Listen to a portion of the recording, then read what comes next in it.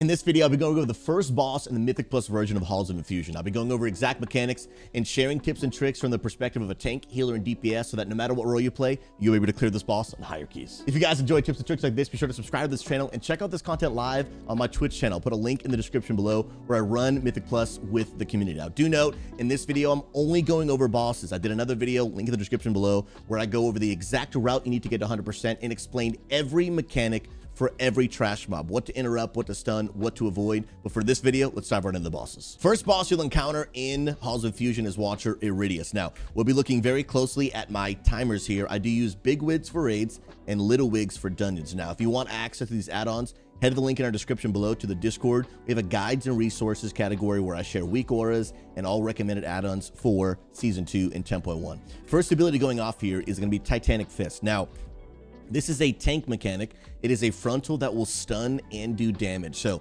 tank obviously pointing the boss away, which is a good just principle for tanking as a whole. DPS and healers just don't be in front. Now, you're going to see me get stunned here in a second, but what I've learned ever since this run is that actually this is avoidable.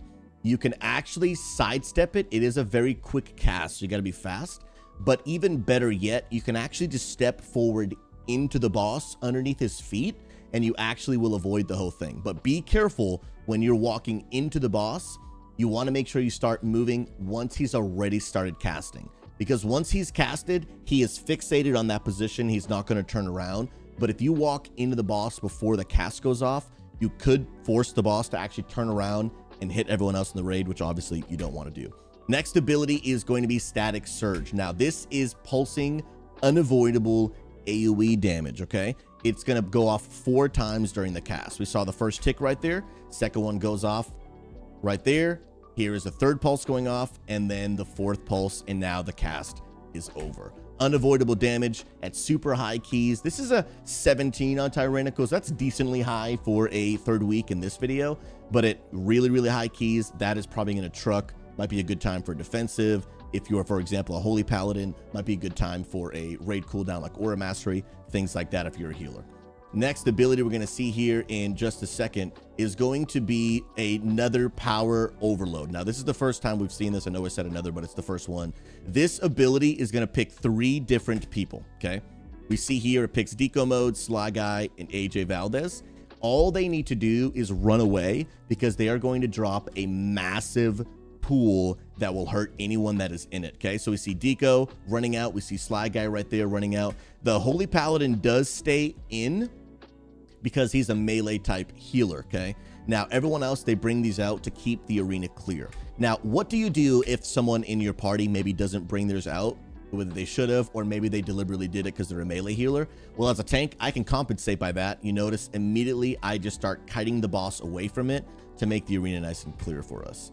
We're going to see Static Surge again, which is going to be, again, more of that pulsing AoE damage. And you can see it's hitting pretty hard. So defensives are going out. And this is going to be a rinse and repeat. There it is, Titanic Fist. This time you see I ran through the boss. And not only did I avoid the damage, I avoided the stun. And it did not hit anyone in the party. This is going to be a rinse and repeat of those mechanics. Now, the only change we're going to see is going to be during the next phase, which we'll get to in a minute. They are bringing those out for the power overload, but we see this moment right here. The boss goes to the middle of the arena. This is the intermission where he is now going to summon these little orbs and do siphon power. What he is doing is he is actually siphoning power and getting stronger every second. These orbs, if they do not die quick, all the boss is doing is empowering himself. The longer you let these orbs live, the stronger the boss is going to be going into the next phase. What you want to do is you want to group these up. You want to make sure to CC them and AoE them down as quickly as possible. And when they die, this is the tank's responsibility. You need to make sure that they die on top of the boss, because when they do that, they will knock him out of that cast where he was empowering himself, and then he will begin the next phase. This is what people don't know. Everything that happened in phase 1, in phase 2, after he empowers himself, everything is going to get hit harder.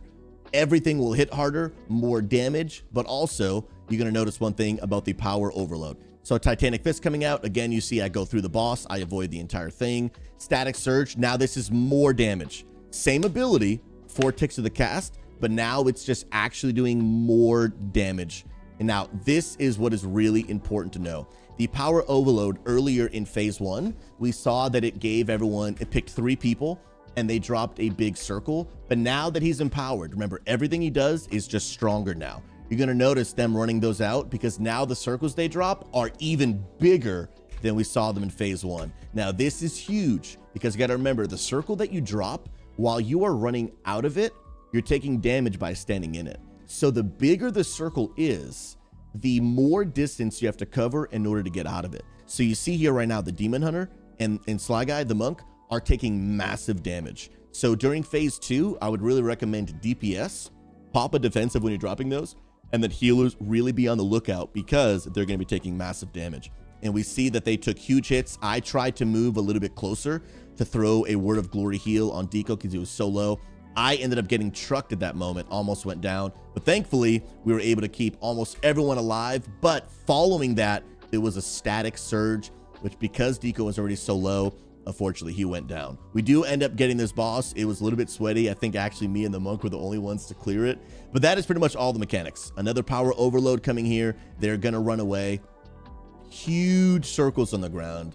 But as long as everyone brings these out, they're aware of the major damage points. Again, here, me trying to heal people. The healer does go down, and it's only at 2.96%. Eventually, this Hunter does go down as well. We see them popping the defensives, the Hunter Turtles, and it's just going to be a DPS race at this point. I dodged that frontal from the boss, but we are just getting trucked. We have no healer. There's only 1% left. And now, because there's only 3 people left, normally power overload does not choose the tank, but because there's only 3 people, it does choose me because there's no other option. So I'm trying to run away to make sure that this corner is going to be clean. I see that my team is running to the edges here, so I try to emulate what they're doing by also dropping at the edge so we can all run back in. Now we notice I'm trying to get back. I am trying to not die from the pulsing on the ground. I'm also trying to not turn my back to the boss because he's gonna smack me in the face. I also notice my Monk is super low,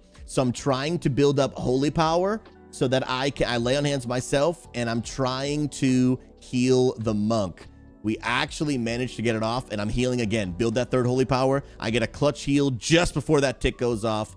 We bring him close, and then thankfully me and the Monk were actually able to DPS him. I'm trying to kite at this point, and we actually finally get the boss down. A tyrannical, these are actually really going to hurt, so be sure to be aware of where the damage comes out, and be sure to AoE those ads down ASAP, because the longer you take to kill those, the harder you are going to make the second phase be. If you guys enjoy tips and tricks like this, be sure to subscribe to this channel and check out this content live on Twitch, not only to learn, but to get a chance to do the Mythic Plus with me and end up in some of these videos. I appreciate y'all. We'll catch you in the next one.